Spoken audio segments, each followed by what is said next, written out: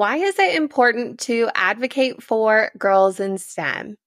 There are so many statistics and studies out there that show there is a significant gap of women in STEM careers compared to men. By closing this gap and making it smaller, we are giving an abundance and more opportunities to various careers in the STEM fields. This also helps create more diverse work environments and also limit the bias when it comes to the different types of perspectives when working on various projects in these spaces. For us as educators, we have the opportunity to inspire our young students, especially girls in our education space, to bring to light these amazing opportunities that are out there, specifically in STEM. And our guest today definitely has that same passion as we do in this elementary STEM space. Today, we are hearing from Alexandrina Satnoianu, and we first connected over on Instagram. And what is so amazing about this virtual world is, well, we've never met in person, and she's all the way in Lithuania, and we have the opportunity to connect and chat on there. And she is also a member of my STEM Teacher Bookshelf membership. And when I had her in on a call, she was so amazing. It was the middle of the night for her, but just hearing her story and her passion and what she is doing, advocating for girls in STEM is absolutely amazing. And I knew that I needed to have her as a guest on this podcast. Alexandrina is a gender equality expert and communications professional, and the work that she is doing is so important for not only girls in her community, but her own children. She is the mother of two. One of them is an adult and one of them still is a child. And it is so amazing to hear all of the things that she has done to raise her girls, where one of her daughters, her adult child, is actually in the STEM fields today, where her daughter is an aerospace engineer and also a pilot. Likewise, Alexandrina is doing amazing work for her younger daughter to advocate for her in STEM, and also is starting up and continuing a STEM club for her daughter and girls at her school to expose them to lots of different ways to collaborate, critically think, and get excited about STEM. Alexandrina finds her inspiration from her experience of gender studies and also her experience as a mother, and providing those opportunities in the STEM and STEAM space where we can close that gap when it comes to women in STEM and make a positive difference. She is working on so many more projects that I am mentioning on here. So when you are done listening to this episode, make sure to go and check out her bio, which will be linked in the show notes, because her full story and also the things that she'll be describing today is absolutely amazing and powerful, and also inspirational to help us as educators and also other parents who are out there listening to this, how we can make STEM more accessible for all children, but specifically girls in this space. I am so excited for you to listen to this episode, so let's jump on in and get inspired. Welcome to the Elementary STEM Coach Podcast, a show that'll help you with lesson ideas, systems, and actionable tips to apply to your classroom. I am your host, Naomi Meredith, a former classroom teacher turned current STEM teacher and coach. With over a decade of experience teaching and a master's degree in STEM leadership, I am here to coach you throughout the year to help you gain back more time to create innovative experiences for your students. Grab your earbuds and let's get started. Well, thank you so much, Alexandrina, for being here today. We have connected over on social media, and you send me some blog posts, and I know that you are a listener of the podcast and even joined in our STEM Teacher Bookshelf community. And I'm so glad that you're here as a guest, because when I knew what you were doing was so impactful and powerful, but when I heard you speak about what you're doing, advocating for girls in STEAM, and we'll get into that, But just like hearing your story, just a little snapshot in our book club call, I knew I had to have you as a guest. And then side note, I'm grabbing your daughter for some other secret project coming up. But I'm really curious as to, you have such a big background in the business world and everything that you've done. How did you get into the actual work of advocating for girls in STEM or STEAM?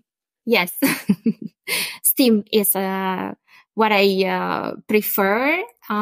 So thank you so much, Naomi, for your invite and having me here. You know me, I'm really passionate about STEAM education, and I have to thank you and the amazing content that you are putting up for deepening my interest and knowledge into STEAM. Actually, my background is in gender equality. I graduated from gender studies, and I think that's the start with my interest in STEAM, having access to the evidence and seeing that there are not enough women professionals working in science, technology, engineering, arts, math all together. Made me become more of an advocate. I am of a curious nature, always passionate about scientific discoveries. I think I got this from my father and from my mom, the appreciation for math. She was a seamstress. So basically, thanks to her measurements and calculations, she was making dresses. And I've witnessed this in my childhood. So I think because we do not have enough women working in these areas, we are not yet at 40% gender balance, then there is not this critical mass that would help them push through the innovations and take advantage of the existing technologies. So the work that they are doing does not actually end up representing different realities and needs of women. And I can give a very trivial example. I think many of us women passing through the airports were queuing at the toilet. Yes, you have 2 toilets for women, 2 toilets for men. But the reality is that we need more time. This is a physiological reality. And sometimes due to our caring responsibilities, we also come in with children. So that takes us even more time. But maybe there are not enough women architects to reflect on these needs. And there are maybe not enough women in the decision-making positions to actually approve the constructions of 2 extra toilets that would be solving these needs. So I guess this is a very simple, out of everyone's realities type of an example of why we need more women in STEAM. That is a great example and so true. I actually was just at the airport last night, but I even listened to this book. It's not a STEM book, but it's great. It's called Lean In by Sheryl Sandberg, who was the CEO of Facebook. Super It's great book. Yeah. Correct.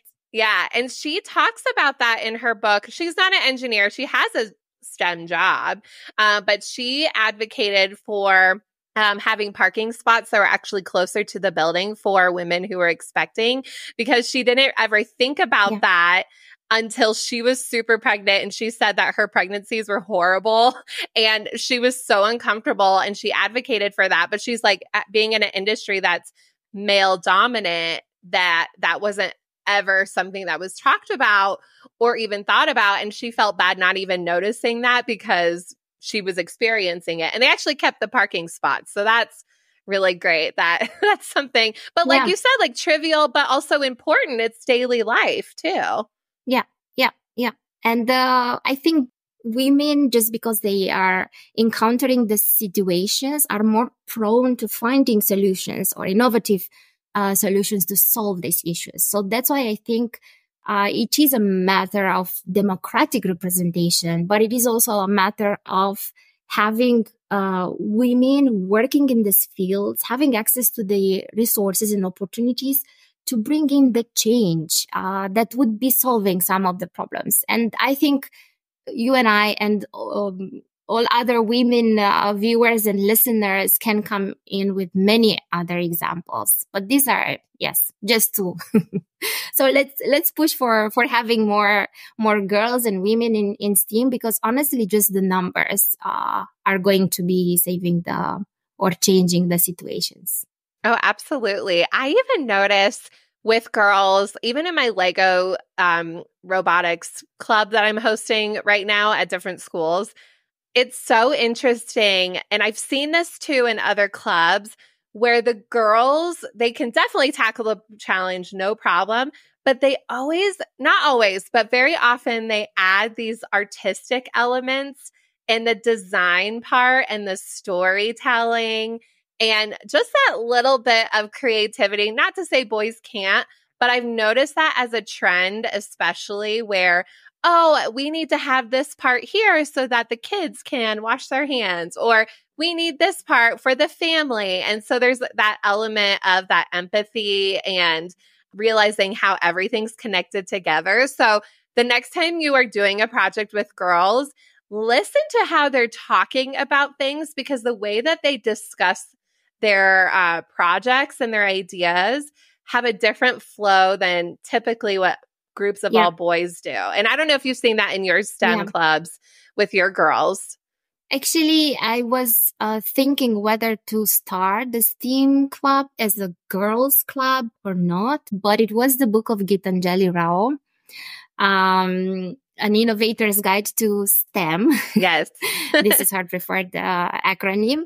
That she kind of convinced me that the girls need a safe space in which they could be having the freedom and feel they have the right to tackle problems a bit differently or at their own pace, or if they want, however they want, because it might be that sometimes they don't know how to do it and they are questioning and they are turning the problem to see it from different angles. And only once they have some sort of a deeper understanding, they actually work on developing the solutions, where the boys are more prone to taking action, testing and improving and testing and improving. There are different approaches to innovation that girls and boys take. And in the mixed class at this age, just because boys, they also might feel more confident, they could be even taken more space. Girls could be feeling more intimidated, and they would not get involved as much. So in the end, I decided to run a STEAM girls club. And I have to say that there are issues that they are bringing to the table that I think pertain to their experiences. And I'm super happy because, in my opinion, it's not only about having the skills and knowing how to work with the tools in the case of girls, just because, as I said, they are a minority in all these fields. They also need to feel they have the confidence and the right, and they need constant empowerment. From my point of view, from my gender studies, from my reading, from my parenting experience, yes, it kind of led me to believe that we need a bit of an innovative approach with STEAM education that takes this empowerment into account. I agree with you. And I actually ran an all-girls STEM club at my school my first couple years in that position. And it was a Wonder Workshop, Wonder Lake competition where it was robotics and building to solve the problem. And that was really important for me to start off with that, because the kids didn't really have STEM anyway as a class, but having that where it was girl specific and just really, and I even recruited some girls where they didn't actually sign up. I sought them out knowing that they would, I really wanted to push them in that direction. So if that's something as a teacher, I know it can be hard if you're teaching all the kids in the school or you have your own class. Maybe if you're a classroom teacher, you do a girls' STEM club, like a lunch club, and you do it once a week. Or you do run an after-school club, because I think those connections where girls are empowering other girls too. Like, we're empowering them as the teacher, but also them empowering each other is so important for them to learn at a young age. so that they can Yeah. be supportive, and like it's healthy to have good disagreements and come to a conclusion. And so it's really teaching them those soft skills that are essential in whatever career they decide as they grow up. What are you doing in your club? What kinds of things are you guys doing in your girls' club? Well, it's fresh. We've just started this year. So the school year started in September. And it is actually open to girls from the 6th grade. Also because my little one, I have two daughters. So my little one, she's a 6th grader as well. So yeah, I kind of had this double agenda. On one hand, to put my ideas in practice. On the other hand, to create this entourage in which my daughter and some other girls, they feel safe to develop their kind of interest in science and get to play with the tools and get to experiment. So yeah, we started by, I started by introducing the girls to Gitanjali Rao, and they were very, very surprised that girl almost their age. Well, they are 12, and Gitanjali was 15 at the age she received the prize. But they were really impressed that you can be an innovator at such young age. And we discussed about the problems that they encounter in their real life and which would be the ones they would pick for which they would like to work further on developing solutions. And I was really surprised that most of them, in one way or another, said climate change. It's either fighting pollution or mitigating climate change effects, or getting to improve the rights of the children in Africa working in mines, also a bit connected. So we kind of agreed together, took a bit of democratic approach.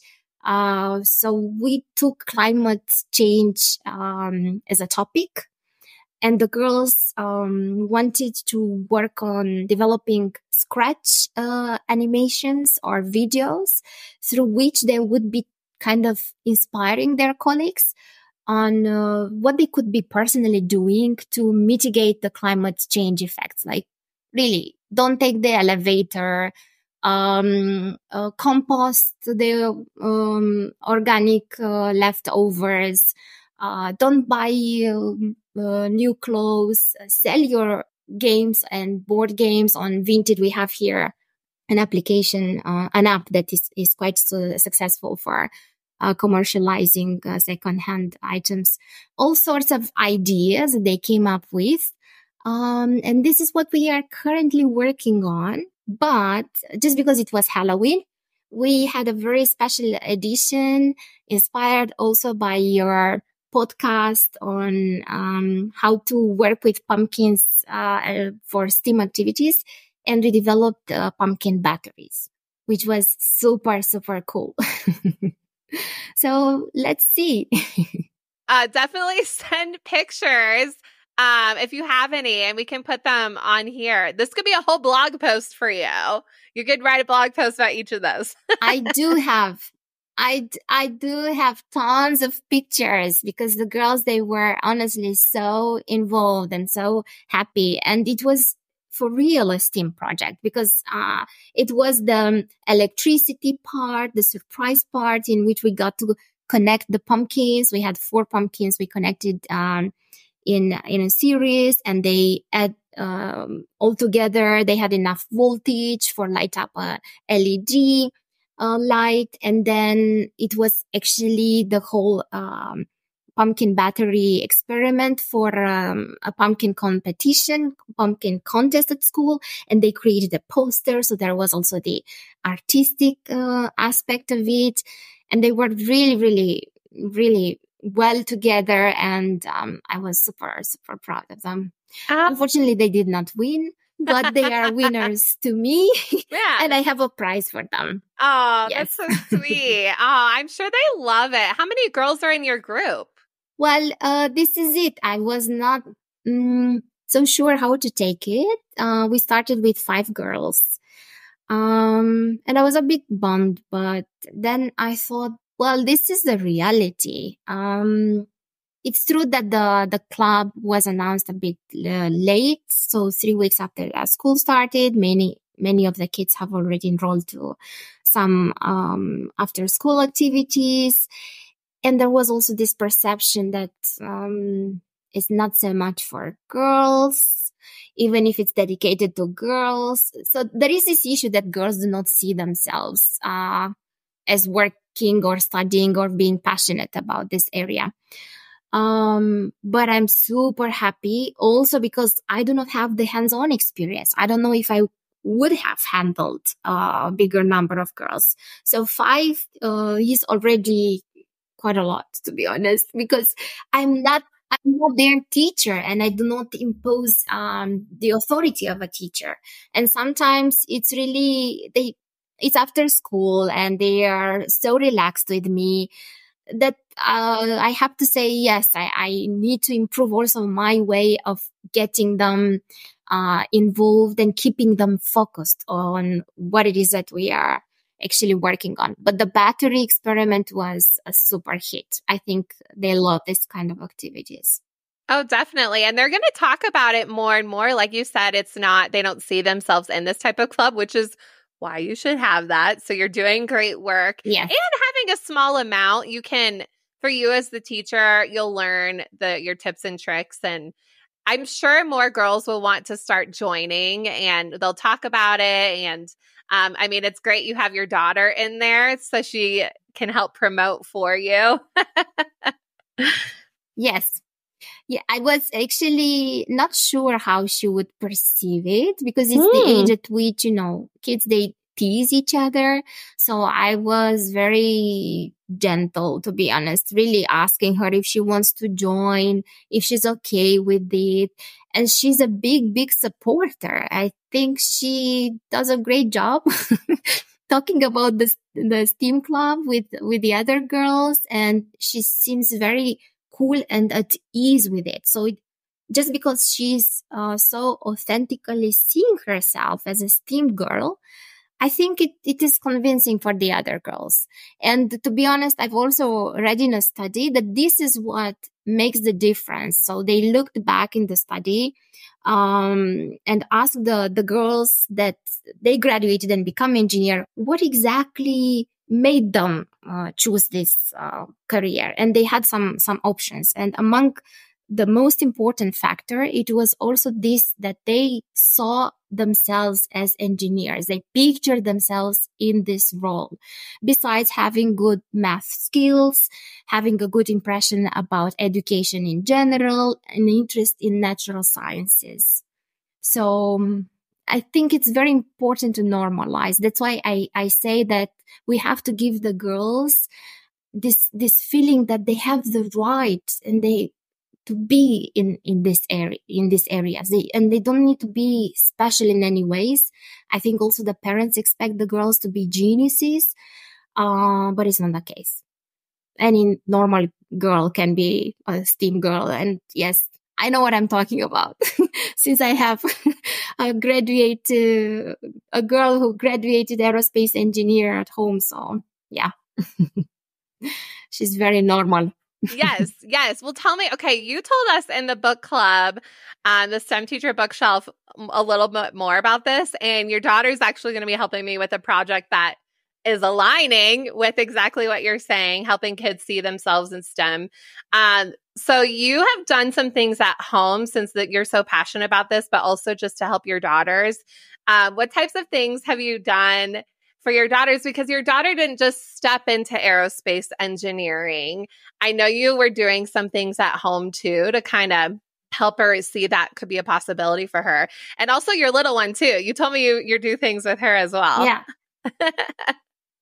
Yes. Well, I am happy that I've overcome my negative experience in high school where I encountered a misogynist teacher who was telling us, the girls in the class, you are beautiful but stupid. Well, those were the times. Oh many my gosh. years ago. Yes.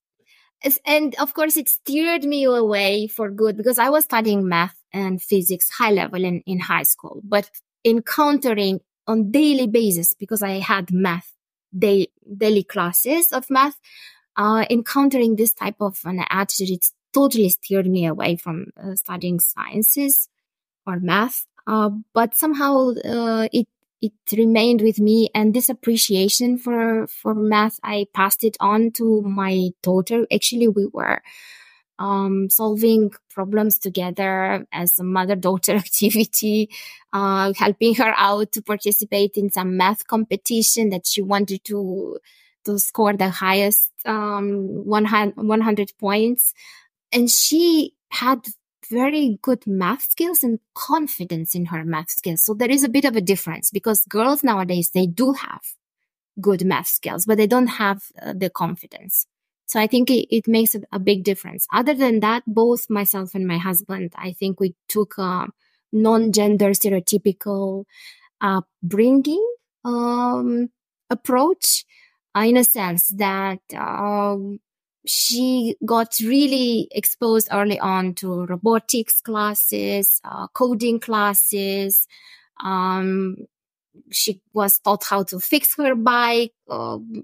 We treated her not really as a girl that should be in a certain way, but as a child that should have many opportunities. And we opened up, I think, in this way, and her interest in STEAM. But that onwards, it's her own merit for keeping up, for not being intimidated. Of course, I was coaching her and supporting all the way, but sometimes it's difficult since you are the only girl in the, or there is another colleague in the computer science class, or later on when she decided she wants to study aerospace engineering, to be among the few girls in her group or in the hangar or whatever project, it can be deterring. So this empowerment, I think it's very important. It played a huge role. And I wanted to learn, or to think in retrospect and see what can I learn from this experience of raising my older daughter that I can apply with my little one, but she's totally different. She's an alpha generation child, digitally native. She doesn't do things just because I say so, or give the example of her older sister doing stuff. So I had to take a bit of a different approach. So with her, again, very gentle, giving examples, providing opportunities to do things together, just to play along, to tease her interest, but no real push. Stepping aside if I see that it's something that she doesn't like. So totally honoring and respecting her interests. And so far it worked well. And this is what I'm writing about in my STEAM parenting blog. Yeah, this generation is totally different. And we raised them, I think, to have a voice, to be aware of who they are and their interests, and you cannot overstep that. So I think, STEAM education has to take that into account, their interests. Yeah. Oh, you're doing a great job, Mom. Like, I love that. Like, if I ever had kids, like, that's like, feel like I'll call you up. Hey, you can just like raise my kids for me. Can you just do it for me? Well, every kid is different, and I got to see this with my girls. So you have to adjust. But there are some principles, and I also know that I don't want to do things that I wouldn't want to be done to me. So I think that's the basics. Yeah. You're doing great, and you're sharing that with other kids in the school community, and that's going to grow. Yeah. What are all the different projects that you have going on that teachers and parents can check out? Yes, I've mentioned that I am documenting my parenting experience with my little one on a STEAM parenting blog. I'm fully admiring the pace with which you are developing content and podcast. I am still catching up. Oh, you're good. But I would love to write and post with an increased frequency at the moment. Yeah, it's still a project to grow. I've started, as you also said, to talk with parents at school. So I'm involved. I'm a school counselor. I'm involved with the community. I held presentations. Also because I kind of became aware of maybe 10 small improvements that we could be, or micro adjustments to our parenting. I've made a presentation at the Spring International STEAM Summit. I always seem to forget the title.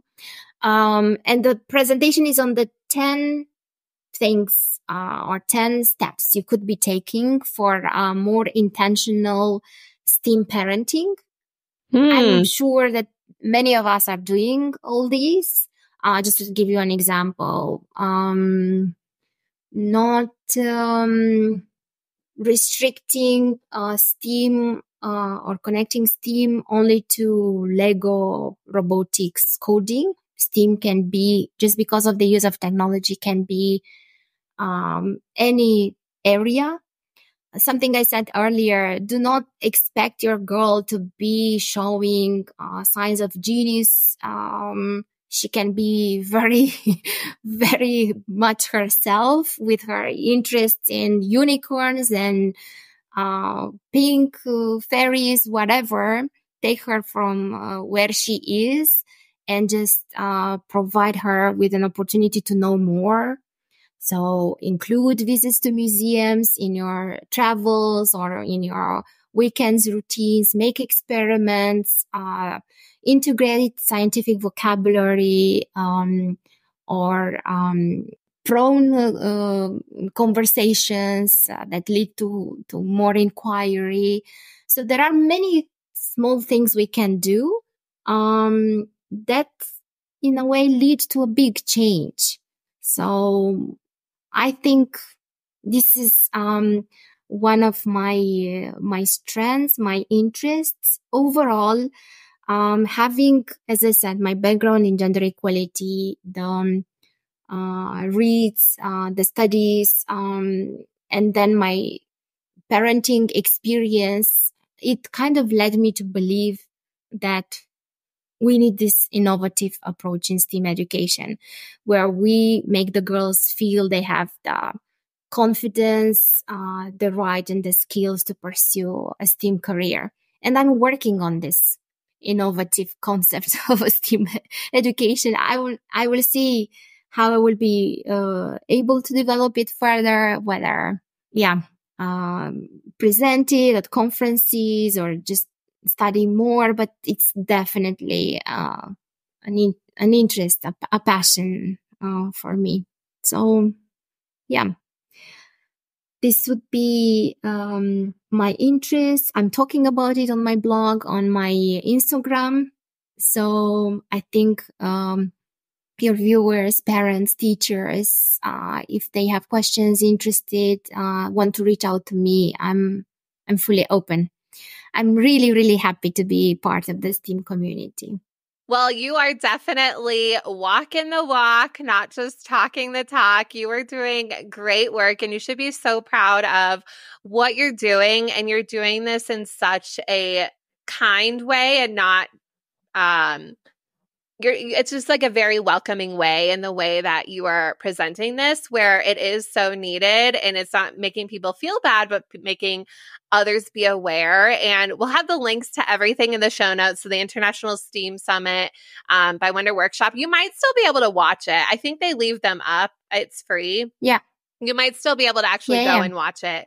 But then if not, you guys have to follow her on her blog and Instagram and see where she's presenting next. So I appreciate all the work that you're doing, Alexandrina, and definitely a topic that isn't talked about enough, whether it's in the parent community or even in the STEM teacher community or teacher community in general. And so I'm so grateful that you were a guest on our show. Thank you so much for being here. Thank you so much for the invite. It felt really like a long needed conversation between the two of us. And I hope that many more will follow. And thank you once more for everything that you are doing. It's really inspirational. So much of my work is also thanks to you. Oh, thank you. That's so kind of you. We need a big community to help keep this going in our world. So I can't do it alone. So we need everybody to raise up their voices and keep doing the great work in our STEM world and overall world for kids. Yes, and this is how we will be actually bringing in the change that we talked at the beginning, that it's so much needed. So yes. Let's promise each other that we will be talking in 5 years from now, and hopefully with improved statistics and more positive outcome.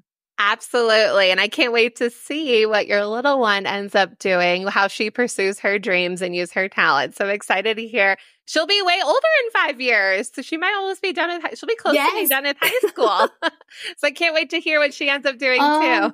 Yes, correct. That would be a perfect timing. So by then, I think she would have to be decided on what she wants to study, because now she is so much gravitating between different careers. But honestly, I don't feel, how to say, I'm not worried at all. I feel like I'm doing my best. I'm opening up her interest in STEAM. And as I said, many of the areas, they are potentially STEAM areas. So whatever she's choosing or will be choosing, it's going to be fine. She's going to be great. Well, I can't wait to hear, and I know we'll keep in touch over the next 5 years. But I thank you so much again for being on the podcast. You're amazing, and keep up the awesome work that you're doing as an advocate. Thank you so much. I will. Thank you so much for listening to today's episode of the Elementary STEM Coach Podcast. I would love to connect with you over on Instagram at NaomiMeredith_, or send me an email to elementarystemcoachpodcast@gmail.com. Also, make sure to check out my website, naomimeredith.com, to see all the show notes from today's episode and shop my K-5 STEM resources. Any questions you have, needs for resources, or ideas for episodes, get in touch. I'll talk to you soon.